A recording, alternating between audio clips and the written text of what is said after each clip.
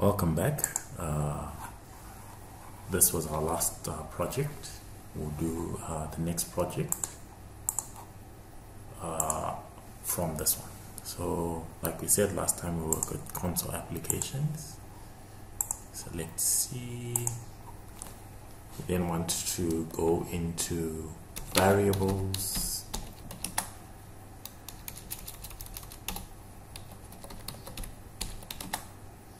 and operators.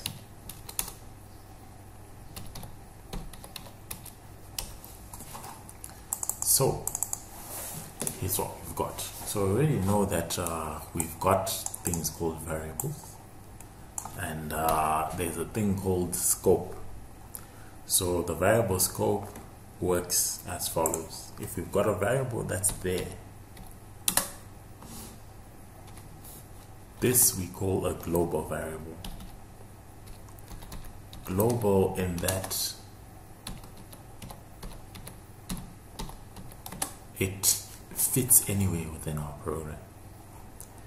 We can have a variable that is there,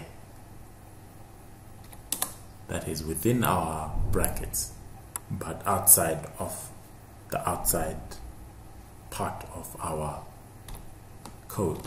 This we call a local variable.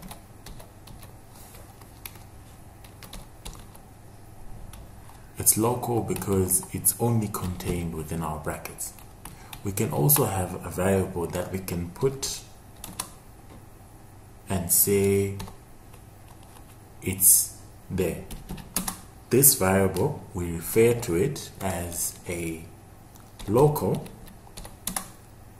but it's also part of the main variable data type.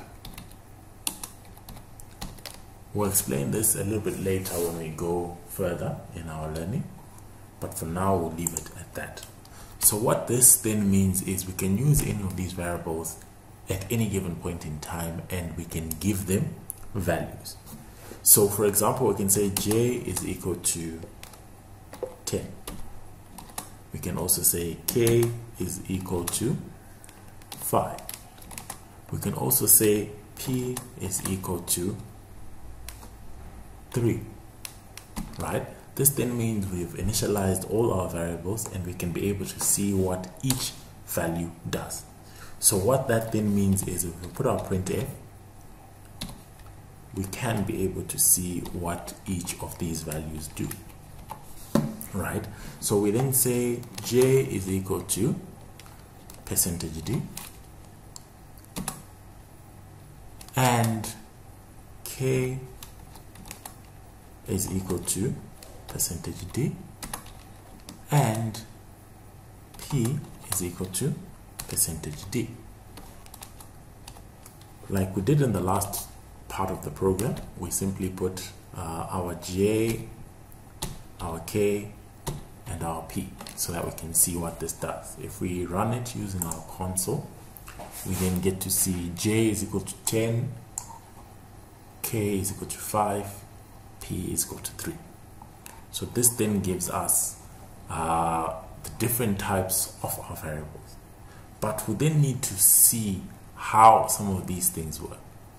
So for example, let's say we are to add the next section that we'll still need to work with. Let's say we want an if, right? An if can then be able to compare the two values to say j is less than k, right? If that is true, we'll then get a printf that tells us this is true or false, right? But if it's not true, then it should not do anything. So if we run it, we then actually realize that j is less than k is not true, right? So we'll actually then now need to explain what this is. We are then saying if we put brackets, we put j is less than k, and we put curly brackets to say this is true. This then takes us to the next stage that we actually want to work with, which is our operators. So our operators pretty much give us a list of certain things that we might want to add, work with, use, and be a part of whatever it is that we had hoped to work with. So the next thing that we actually want to now work with is our operators. And we'll also need to explain what the statement means, but we'll explain the statement at a later stage. As for now, we just now need to figure out what each and every one of these operators are, or what these operators can be. So for example, we're then saying, if we're adding to what we had last time, we're then saying operators, in its simplest definition, is a type of text that is used to achieve a desired result. Okay, so what results are we looking at? Let's say we want something that is true or false. We can use a Boolean. Hence, we can have an operator that gives us either true or false. We want to be able to add, subtract, multiply, divide. We can also use an operator for that. We also want to have logic, right? To say either or we want to include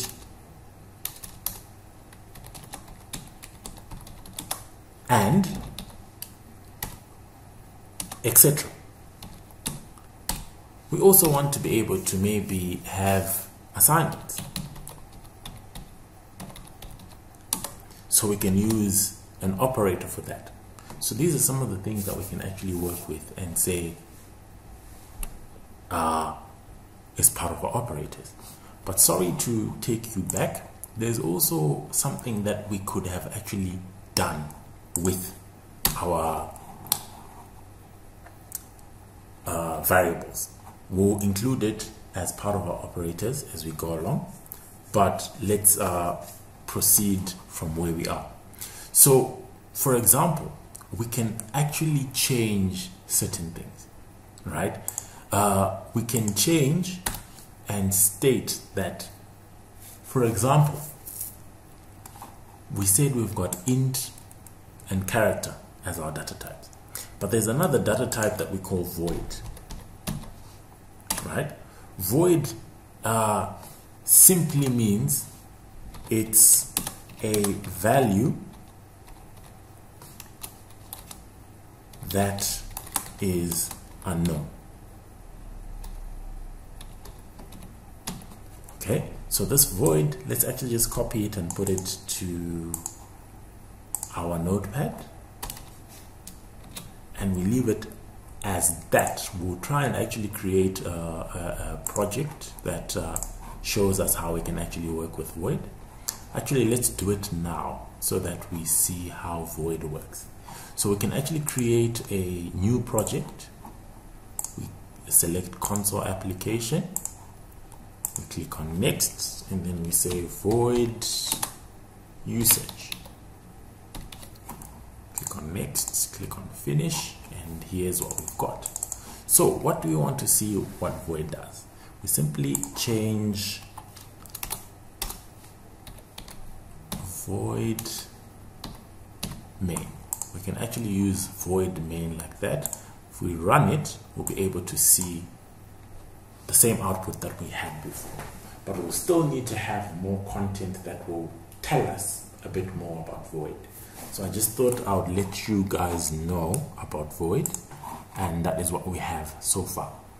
Let's return to our old project. So if we've got projects like this is a new project. This is the project that we're working on.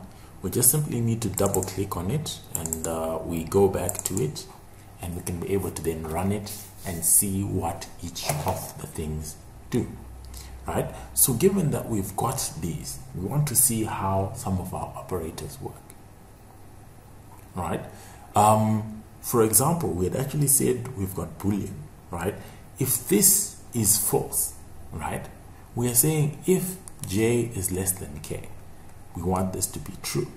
If it's false, we also want it to be printed.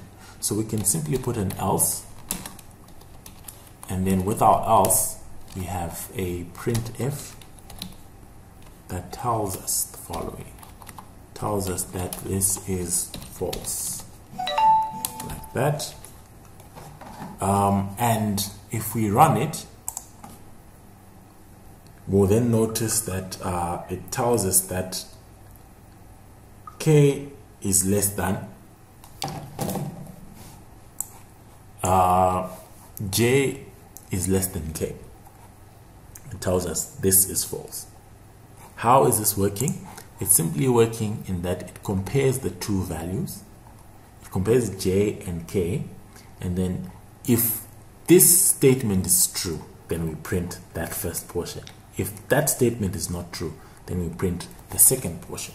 So that pretty much gives us our Boolean output. Although this is not the best way of doing it, would actually need to have a way where we can actually put a Boolean type code.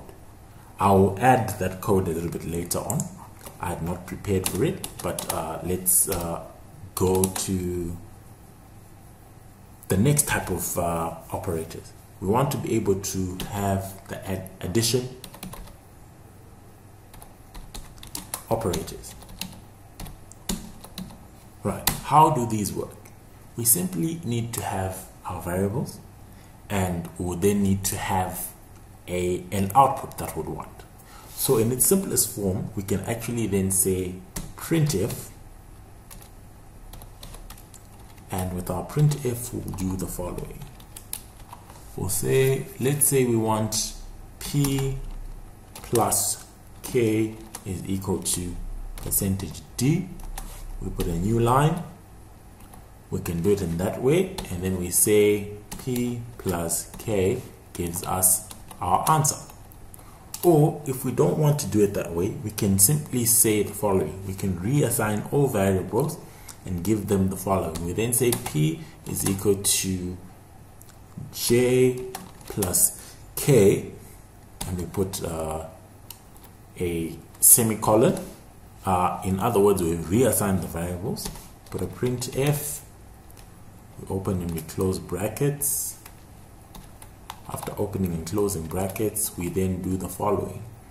The results is %d, put a new line, put a comma, and then we put our value for p. That way, if we run this program, we're supposed to say p plus k equals %d, where we say 3 plus 5 should give us 8 for this line, and then p is equal to j plus k, which means we are taking 10 plus 5, which gives us 15. If we run it, we're supposed to then get our results. So our results will be as follows. The result is 15, which is 10 plus 5, that's correct. P plus k, which gives us 8, which is 5 plus 3, which gives us 8, and then we are actually on the right track. Okay, so the next thing we also want to see is these, or this was for the addition operators. Let's just do the rest and see how they work. So for the rest, we want to maybe just work with this and just change the operator, and we see how each value gives us a value. So this we can then say minus, this we can then say multiplied, this we can then say divide, like that, so that when we run it, we can then be able to get different values. It's still giving us the same value because we made an error here, because now P and K have got different values. So we would need to correct one thing. We call this a syntax error because we have changed this part and not that part. So we would simply need to put minus there. We simply need to put multiplied there. We simply need to put a divide right there, so that when we run it, we'll then get our values as they are. So we're simply now saying, because we had modified the value of P at that point, which meant P is now equal to 15, we are then saying 15 minus 5 gives us 10. 15 multiplied by 5 gives us 75. 15 divided by 5 gives us 3, which is our operators. So in other words, let's actually change this to mathematical operators, so that at least we know that these are dealing with math related.